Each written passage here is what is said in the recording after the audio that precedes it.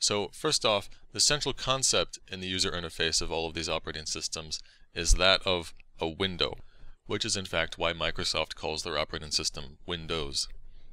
The point of a window is that in a modern operating system, we want the ability to run multiple programs at once. And what that means is when you have multiple programs running, each program can't monopolize the entire screen. They need to share screen space. And so the idea is that each program is presented on the screen as its own box, a window. And that window you can move around, and the windows can overlap each other, and you can resize the windows to your liking. And each window has three basic components. You have at the top, you have the title bar where it says the name of the program. You have a border around the window, and then you have the content pane, the space where the actual program interface is displayed. So whatever the program wishes to show the user, it gets displayed in the content pane. To interact with these windows, users need a pointing device, and on desktop PCs, that's going to be a mouse. What the user is currently pointing at on screen is represented by a cursor, which is usually just a little arrow, and they move the cursor around by moving their mouse around on the desk. And the typical mouse these days has three buttons, a left button, a right button, and a middle button, and the middle button on most mice these days doubles as a scroll wheel. So you could push it in to click that button, or you can actually roll the wheel up and down. By far, the most important button is the left mouse button. It's the one you'll be clicking the most. And if you're right-handed, you should be clicking it with your index finger. If you're left-handed, most mice you can configure so that the buttons are swapped. So what we call the left mouse button is actually the right mouse button. So that's something you may want to do if you're going to be moving the mouse with your left hand. A lot of left-handed users just get used to using the mouse with their right hand, or they simply just learn to click with their ring finger rather than their index finger. In any case, what clicking the left mouse button actually does is really up to what is under the cursor on the screen. When the cursor is over something on the screen which looks like a pressable button, clicking the left mouse button should press that button. For many other things, when you click the left mouse button, what it does is it selects that thing underneath the cursor. And in other cases, clicking the left mouse button simply will change the focus, what's called keyboard focus, to the thing which you click on. And by giving a thing keyboard focus, it means that when you type keys on the keyboard, those keystrokes apply to the thing that's been given focus. For example, when you wish to use the keyboard to interact with a window, you need to make sure that window first has keyboard focus, otherwise your keystrokes aren't going to apply to that window. Some things on screen can be interacted with by clicking and dragging them. To click and drag simply means to click the left mouse button, but hold it down, then move the mouse, and then release the left mouse button. So for example, the thing we use click and drag the most for is to move our windows around and then also to resize them, to make them bigger or smaller. So here I have this single window. I click on its title bar and hold the mouse button down as I move the mouse around. I let go and the window is repositioned. If I then click and drag on the border of the window, I can resize the window. And notice that it matters which edge of the window I click. If I click on the top edge, I can only move the top up and down. If I click on one of the corners, I can move that corner in and out, and so forth. Now, if you look at the screen in Microsoft Windows, you'll notice usually at the bottom of the screen, there's this thing we call the taskbar.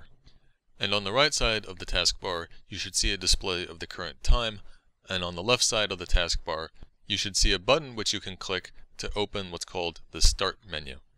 In earlier versions of Windows, this button was actually labeled Start, but in more recent versions, in Windows Vista and Windows 7, it's just a Windows icon. As we'll get into later, the Start menu is what you use to start programs. For now, we're just going to look at the taskbar itself. The idea of the taskbar is that for every window you have open, there's a button representing that window on the taskbar. So here, because we have a Microsoft Word window and a Photoshop window, there are buttons on the taskbar representing each of them. When you click on the window itself, you bring that window forward and you give it keyboard focus. But another way to do this is not by clicking on the window itself, but by clicking on the button that represents that window on the taskbar. This alternative method of bringing a window forward is very important because sometimes you might have a window which is totally obscured by other windows, so there's no way you can click on it. You need to go to the taskbar to click on its button to bring it forward. The area of the screen which is not the taskbar and which is behind the windows is called the desktop surface, or just simply called the desktop. Rather than leaving this as just a boring blank solid color, a lot of people like to put an image on their desktop, what's called a wallpaper, and on the desktop itself, but behind all of the windows, you might have some number of icons. These icons, as we'll discuss in the next unit, are really just files. But for now, we won't say anything more about files, icons, or the desktop. In the top right of every program window, you should see these three buttons in this order. On the left, there's the minimize button, in the middle, there's the maximize, demaximize button, and on the right, there's a close button. The close button, not surprisingly, closes the window. It gets rid of the window and it exits the program and makes the program stop running. The maximize window puts the window into a special state where it covers the whole desktop area and it's on top of all the other windows. And to get it out of the state so that it's a resizable and movable window again, you have to then click the same middle button to demaximize the window. And finally, to minimize a window means to hide the window such that the only way to get it back, to make it reappear, is to click on its button on the taskbar. So here I click the minimize button, the window goes away. I go down to the taskbar to click its button and it reappears. I hit the maximize button and now it's taking up the whole screen area except for the taskbar. I click the button again and it restores back to a regular window which I can move around. And then if I hit the close button, the window then goes away, and here I click the close button on this other window and it goes away too. Now, so far when we've talked about windows, we've assumed that each window is its own separate program, but that's not always necessarily the case. In many programs, you have these secondary windows called pop-ups or dialogues. The general idea of a pop-up dialog is that it's a temporary window. It's a window which the user is meant to interact with and then hit OK or cancel to get rid of.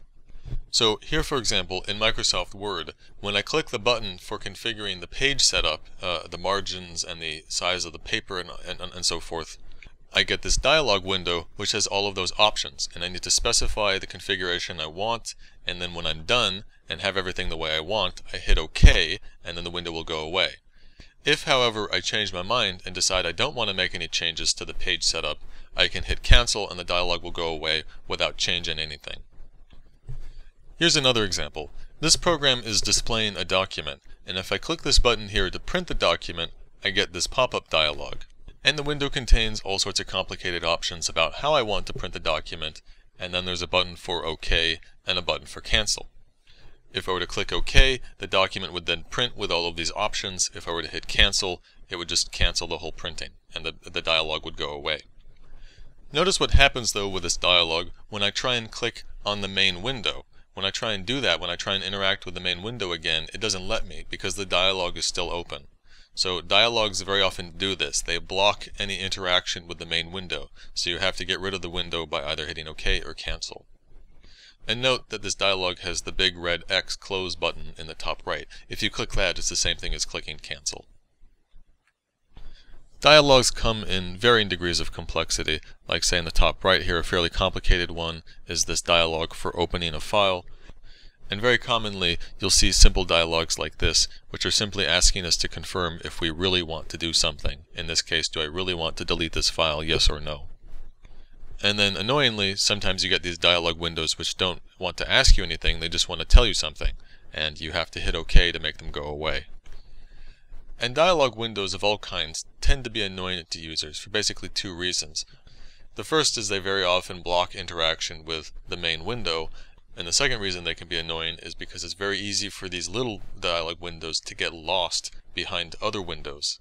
And unlike with program windows, these dialog windows don't usually have a button representing them in the taskbar, so if they get lost behind other windows, the user might not even be aware that the dialog window is there. Finally, we should be clear that there are cases where a single program is made up of multiple windows, And those other windows aren't necessarily dialogues, because you're not meant to interact with them and then hit OK or cancel. Like here, for example, in this image editing program, you have the window with the image itself, and then we have this separate window with all these little tools we can use to manipulate the image.